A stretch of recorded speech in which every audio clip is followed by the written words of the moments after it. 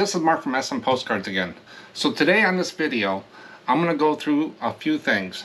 I'm going to start with some cards that buyers purchased from our eBay and Etsy stores. And then I'm going to get into a special topic on Felt Pennant postcards. What are they?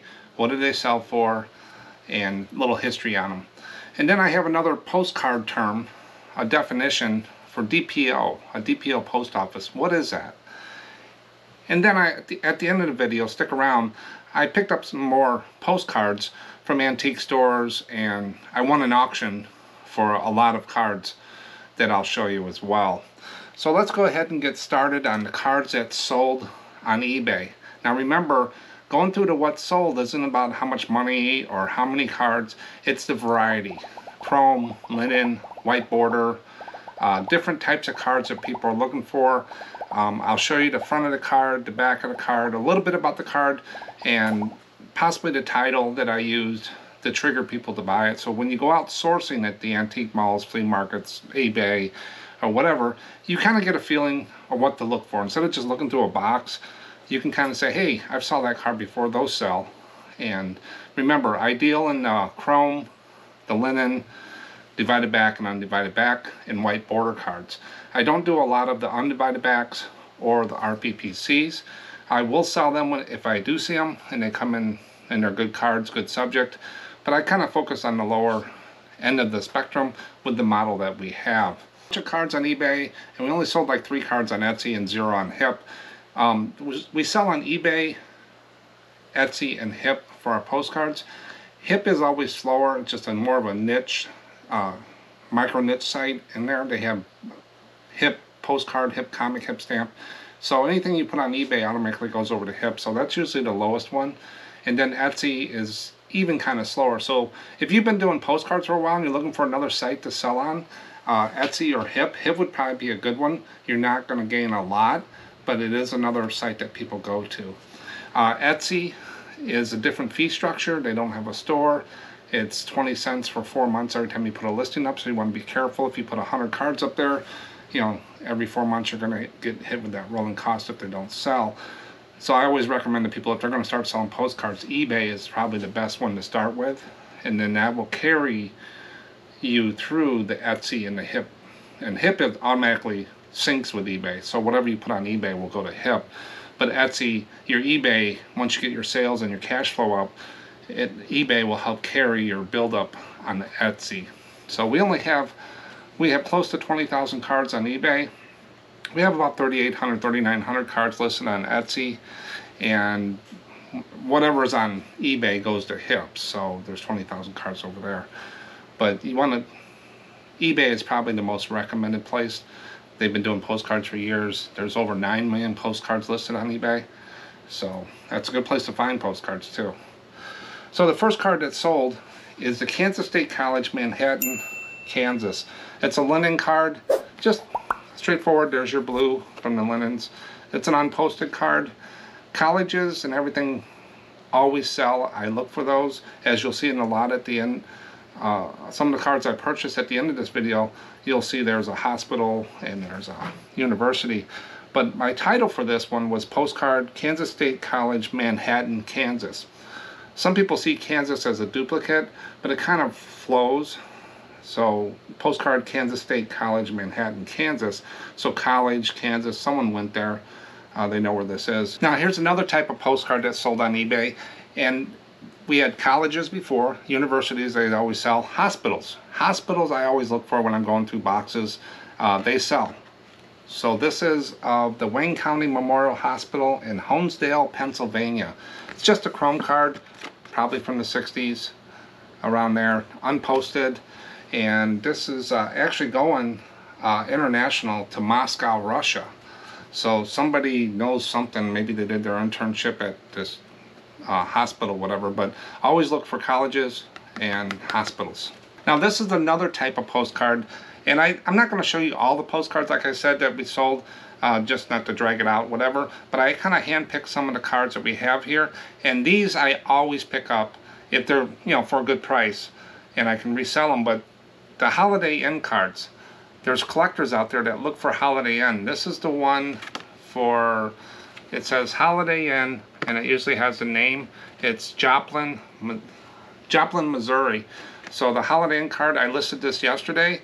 This sold in less than 24 hours. So most of the Holiday Inn cards always go, especially when they have their older sign and logo like that, and they say the state and the city on the back. So if you can get these for, 15 cents, 10 cents, they'll sell for like, $5, $6.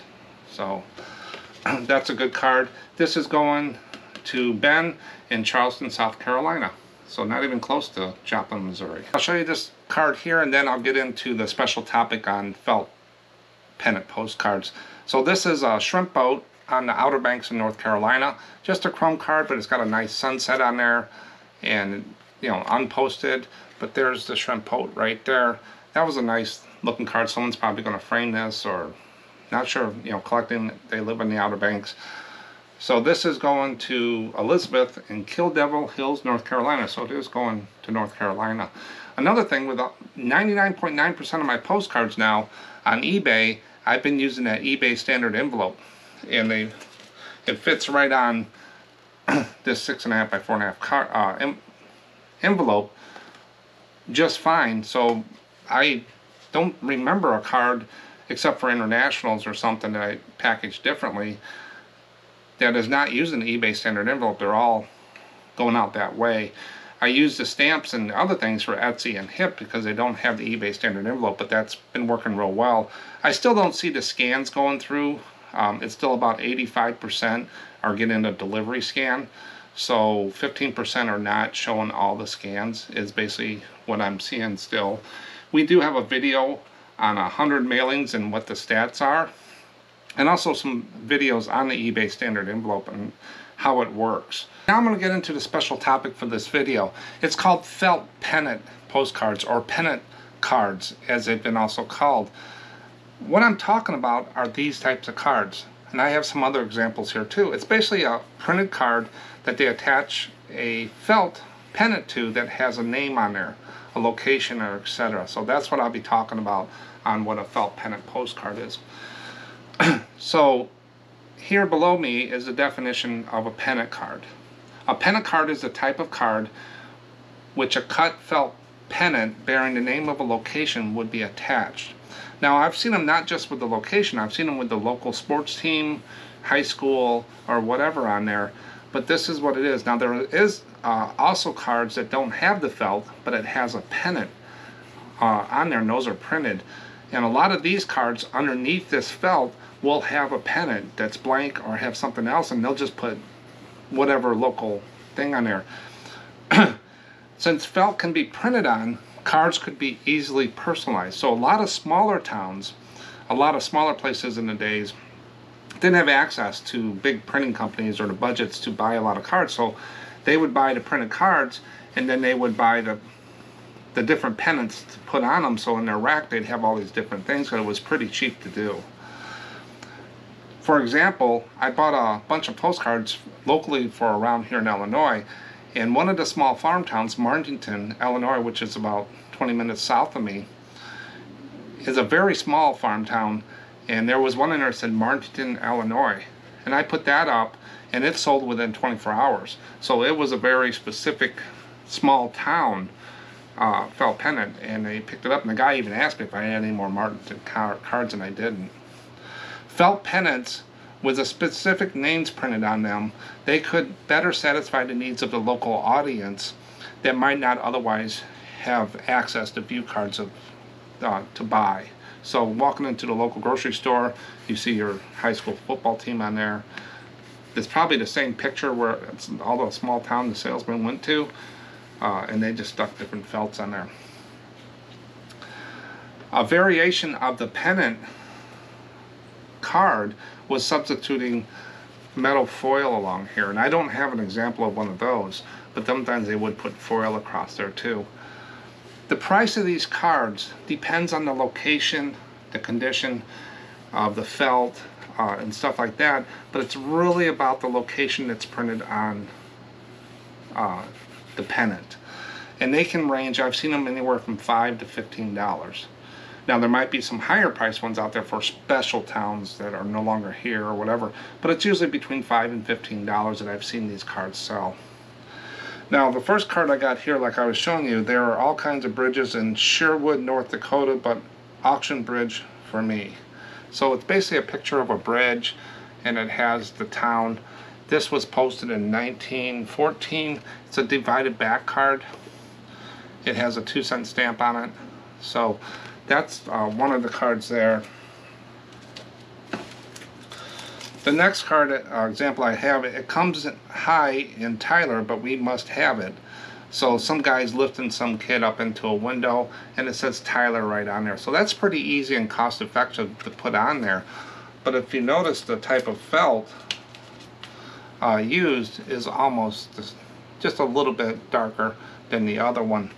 And this card was actually postmarked 1912, and it's a divided back with a 1-cent stamp on it. So these are older cards, but that's another example of one. And then you get into enjoying the sights and good lookers everywhere. This is Quakertown. So big Q, letters go down small. It's an undivided back card. I would probably say it's in the early 1900s as well. But if you notice the color, it's like a purple, like a violet color there. And the last example I have of a Felt Pennant card is another Quakertown. Somebody is waiting for you in Quakertown. There's a reason. So basically the salesman of this card could go around and sell the same printed card to multiple towns, and all he'd have to do is put a different piece of felt on there with a name. So all the cost is basically just the printing of the name there. So it could be, you know, somebody is waiting for you in Chicago, someone's waiting for you in Philadelphia, someone's waiting for you in St. Anne, someone's waiting for you in Momence, Illinois. Very easy for a salesman to sell these cards, and very cost effective for the local things. And this is a divided back card as well from there. But it's just a picture of a lady, that very generic that they could use. So that's Felt Pennant cards. So when you see those, they do sell. They are a little long tail, but if you get the right subject for the right price, they're a good card to not pass up. Felt Pennant cards. Who knew? Okay, I'm going to show you about 2 or 3 more cards that sold on eBay, and then I'll get into the definition, what a DPO is. So it's kind of interesting and things to look for as you go through the cancels and looking for postcards. Another thing to look for. So this next card is Choo Choo Barn, Strasburg, Pennsylvania. It's a miniature setting on there, and they have a cutout of inside the big top 10. So it's called the Choo Choo Barn, and you'll see it right up here as their logo, Choo Choo Barn. It's just a chrome card showing a diorama of some miniatures in there. And this is going to George in Palm Springs, California. Next card I knew was going to sell. I just put it up yesterday. It sold within less than 24 hours. And no, it isn't an original postcard of the Titanic. If it was the White Star Line postcard, real photo postcard of the Titanic and stuff, it would definitely be worth a lot more. This is just a chrome card of a painting of the Titanic. It's probably mass produced. It says RMS Titanic on there. It's just, you know, a tourist card type thing. Probably, I would probably put this, you know, 50s, 60s, 70s, around there. Probably the 60s or 70s on there. But it's the Titanic card. I knew it was going to sell. I didn't price it up a lot because it is just a chrome card, mass produced. This sold within 24 hours, and it's going to Joe in Henley, Maine. Now I'll do this card, and then I'll get into the postcard term DPO. So I always talk about on these videos so far about signs. If you see a postcard with a sign, it's probably going to sell. Now that's my experience. So here's another one, Santa Rosa. It's just a sign. It's a postcard of a sign that says Santa Rosa. Very easy to list. My title on this one was very simple. It was postcard Santa Rosa, New Mexico, because that's what it says on the sign, and it's just a chrome card, unposted. But if you see any signs, those posted, it does something to people that triggers them to buy a lot of the signs. A motel with a sign outside with the name, a restaurant, road signs, Route 80, Route 66. A lot of those, you know, will trigger people to buy them. Now, do they sell for a lot of money? No. They're basically chrome cards a lot of times on there, but they will help with the cash flow. And this is sold to Philip, and it's going to St. Louis, Missouri. So not even close to New Mexico. Now, as you're seeing all these different postcards I'm showing, there's signs, there's, we got Felt Pennant cards, we got Chrome cards. All different things are selling because it's a variety in our store, and people have different interests in collecting. So you always want to look for different types of cards with good subject. And sometimes my model and what I've found so far, my experience, and other people can have different opinions and different experiences about it, but I like to have low cost cards, some medium cost cards, and some higher value cards. But the ones that pay the bills is the constant quantity of lower value cards selling. So majority of our cards that we sell are in the chrome and the linen and divided back, but a lot of the chromes are selling, and that's what brings the cash in. If I went out and got all $50 cards, $10 cards, trying to squeeze the last dollar out of every card, I might sell 2 cards a week. But with chrome cards, we can sell hundreds of cards, and the money does add up over time. And the time that we spend on researching chrome cards is very minimal. The time we spend on researching higher price cards is a lot more, so we need to get more money for that to pay for the time. So you want to have, I see that I need to have a good mixture of those different types of cards. Plus, I like the novelty cards, as you can see, the different weird cards. A lot of times they don't sell right away, but I just like looking at them. But you want to have a good mixture of things. Don't turn your head away. Yesterday I just listed 3 Grand Canyon cards in Etsy. Did I question it? Nope. One sell? Yes. I sold one of them within 24 hours. It was a view from the South Rim. Standard postcard. Somebody must have went there and they bought. They say Niagara Falls don't sell. Yeah, it might take a year to sell, but it's another card that someone might be looking for. So I always recommend to people to have a good mixture, especially if you're starting off on postcards. You got to get the cash coming in so you can go buy more postcards, buy the equipment, the scanners and stuff like that. So you want to get the cash flow coming in, and then when you get settled and you're selling, and you find that really nice postcard, put those in. And those higher price cards are really nice to sell once in a while, especially when you buy them for a good price. But always try to get a variety in your store. That way it'll attract people to keep coming back. Okay, so now I have another term. The best way to learn postcards. There's a steep learning curve on postcards, or there's a slow. But the easiest way to learn postcard terminology is just going out and looking at the terms and reinforcing to yourself what they mean. So when people say something to you, you know what they are. But there is some crossover. So the more you read about the terms, the more you listen to them. I try to put one in every video because it's just the best way for me to learn postcards. So this term is called DPO. Initials DPO are used to informally designate a discontinued U.S. Post Office canceled postmark. So if you have a post office that is now defunct and you have a cancel for that, some people do collect those. Small post offices in rural America were operated out of small businesses. I know when we go to Florida every year, we just got back from a vacation, right there in Siesta Key, there's a drugstore across the street from where we stay at, and they have a post office in the back of that drugstore. So that's a small business, and that's the post office for Siesta Key. So a lot of them were in there. As the United States grew and shifted to more urban areas, many of these small post offices were closed or they were combined. So basically, if you got 4 post offices in a 10-mile area and it's getting bigger, they consolidated down to 1. Business sense. It makes sense. In some places, whole communities have since disappeared, leaving only postmarks behind. So they've combined towns, communities, and this is all about the postmark cancel on the back of it.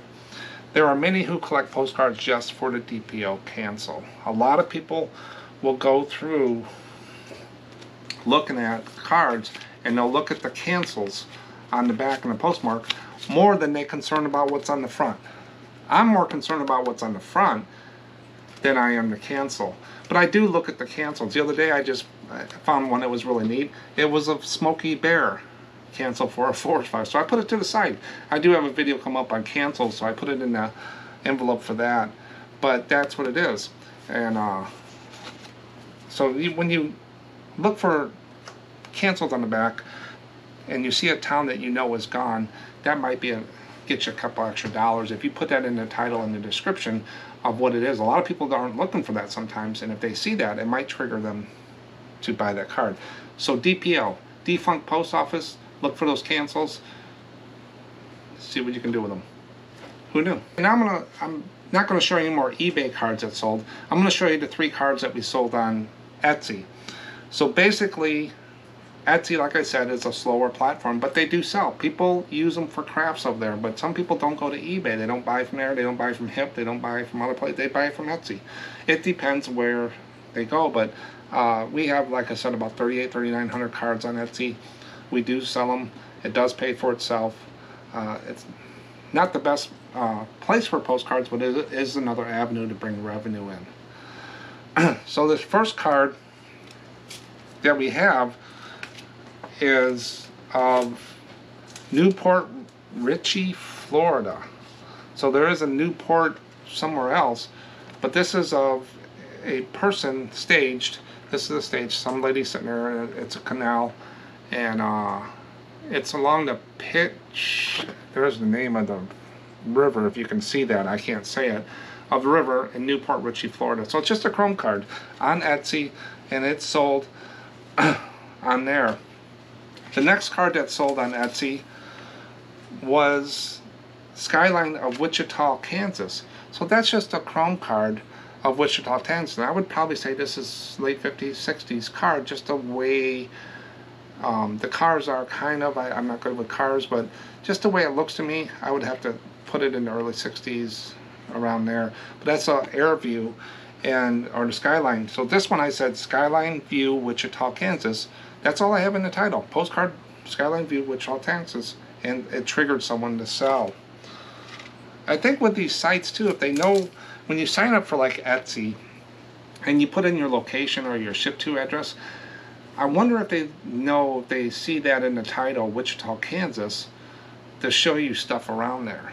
So maybe the search engines work that way, just a theory. The last card that sold on Etsy, and I always pick these up. There's a gentleman out there, or a lady, I forgot who it was, that buys these cards, and they're Christmas Cove. I think they have searches on there. This is a card, it's of Christmas Cove. It's I think it's the lodge or the town, but it's Christmas Cove, Maine. So if you see Christmas Cove, I mean, they sell for regular price, it's not higher price, but this one person always picks these cards up for me, so I think they're constantly searching the stores for Christmas Cove. Do I price them up? No. I just know that I'm going to get, you know, $5 for this card, or $4.50, $4.45 for this card when I put it up. And there's a couple other things too that I put up, and people just snatch them up. But they're just regular chrome card. I'm not going to, just because there's a demand for them, I'm not going to put $12 on them. I want them to keep coming back. So I've probably sold a dozen or so of these cards to people for Christmas Cove. But those are the 3 cards on Etsy on there. And like I said, I wouldn't start with Etsy or Hip. I would use eBay first, transfer over to Hip if you wanted to. With the automatic sync, since there's really nothing out there, it's a little learning curve on Hip. And then once you get those built up, move into like Etsy or another site if you want to, or you can just sell on eBay. That's the majority of our sales is on eBay. Now, like I promised, I'm going to get into what cards I found this week when I went out shopping around looking for cards. Just getting out, things are opening up, and we got out to some antique stores. My father-in-law actually cleaned out a American Legion. He does house clean outs and stuff like that, and they cleaned out an American Legion. I got a kind of a neat card, and then I gotta tell you, I got a video up there for squeaker cards. What is a squeaker card? You can go check out that video, but it's a card that has a hole in the back, and a little, when you squeeze it, it squeaks. I have never ever seen this many squeaker cards at once. This guy was selling his collection on eBay, and he had 2 lots of 22 cards, 20 cards of squeaker cards.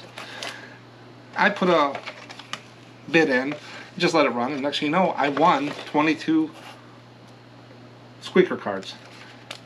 This one's broke. Oh, there it goes. and now dogs and cats. What am I going to do with 22 squeaker cards?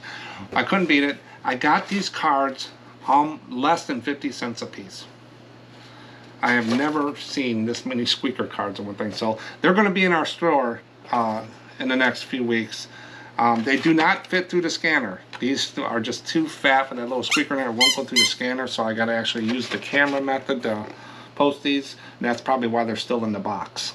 I'm spoiled with the scanner, but 22 squeaker cards. They're out there.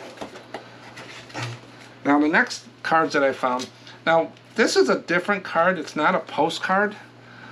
But I've never seen, I don't remember this. This is like a Universal Studio. And if you see my finger behind there, it's got a little decoder window that you would get a game piece or something, and you would put this card on top of the game piece and look through there, and it would decode it.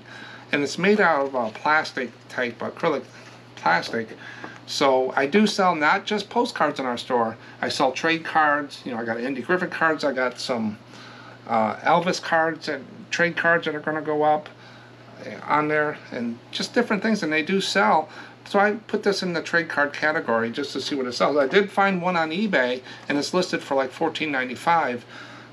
So this is from, I think it's from 2000. So that was a different type of card. Now the card that like I said, my father-in-law does cleanouts, and there was an American Legion post in Moments, Illinois that actually sold their building and stuff, and he was hired to go in and clean it all out. And he found this card in there, and it's postmarked 1948, and it's just a postal card. It's a 1-cent U.S. postal card. And what those are is it's just postcards by the U.S. government that you would write a message on and mail it. And it's got the address on there. And it's talking about Dear Commander doing a carnival or whatever. But what really caught my eye on this card at the bottom here, it says placed in capsule by Merritt Davis, July 12, 1979. So was this put into a time capsule or whatever in 1979? And then where's the capsule? So that's all the history we have. We don't know any more about the card, but I thought it was pretty cool to see the writing, you know, placed in capsule in 1979. So that's a postal card that I got for there. In Chicago, there's different parts of things. There's Union Stockyards. I picked this card up. It's of all the stockyards. One guy I talked to used to live in what they call the back of the yards. He used to be able to walk across the backs of the cattle there. I picked up this card. This is a redwood. I always pick up the redwood cards, like by Muir Woods and stuff. And this is Yosemite National Park, California clothespin tree. I've never seen the clothespin tree. I've seen the one where they, you know, drive the cars through the big redwoods, but it actually looks like an old-time clothespin. So I thought that was pretty cool. Again, this is a university. This is actually Chicago Seminary. Pekin Theater. Pekin's a local in Illinois. I always try to pick up the local cards. This is another Pekin Corn Products that I picked up there. Those are white border cards, by the way. And then this was just an older divided back card. It had a writing tab on it. I thought was pretty cool. And then I did find a pennant card. Now this is not a felt pennant card. This is actually printed, so there's no felt on here, but it has the name. Everybody doing it at. So it's kind of a standard saying up there, and then the companies would just print whatever. So this is, everybody's doing it at Alvarado. I could say everybody's doing it at Kankakee, Illinois. Everybody's doing it at Philadelphia. You know, so that's another pennant card, but it's not a felt pennant card or a foil pennant card. So I picked that one up, and this was postmarked 1910. Here's a hospital, a linen card. Always pick up hospitals. Slits Brewing Company. I found this in Antique Mall. So that's of the Slits Brewing Company. Your diehard beer people, you know, postcard collectors will buy that. And then you got a school, the Jefferson School. High school is always good, especially if they have the name. So this is Jefferson High School in Gary, Indiana. Michael Jackson's hometown. And then I thought this was pretty cool. Ottawa, Illinois is close to us. And this is a dam. I like the rivers and stuff. It's just a chrome card. And then this one was interesting. It was a cave in Hannibal, Missouri, but it's got the entrance right there. so people walking up there, just a chrome card. So I picked all these cards up just this last week along with the squeaker cards. I think in the squeaker cards, less than 50 cents a card, so I will have to price it up a little bit. The other cards, you know, I might be into them in 50 cents a piece. But you do pay up when you buy the smaller ones. But some cards I get for under a penny, and then some cards I got to pay $1 for or 50 cents for. So it kind of is an average, but I won't turn down a card just because of the, you know, 50 cents more. But looking for postcards, they're out there. So check out our other videos. We have a lot of different types of cards. We have scanning videos. I did one on camera versus scanner. What's the best way to do it? How to build your business up. There's just we're getting a really good catalog of different things for, you know, to sell more postcards on eBay and Etsy. If you like this video and you want to learn more about selling postcards, please hit that subscribe button, hit the bell icon to be notified, and hit the thumbs up. Let me know if you like it. If there's any questions you have for the community that we're building here or myself, please put it in the comments and we'll respond. I've seen some good comments in there. Or if there's anything you would like me to do on the videos, put it in there. I have a lot of videos scheduled out for the year. I just got to get them organized and done. But Tuesdays we try to put out the short videos, and Thursday, Friday, or Saturday we put out these longer videos.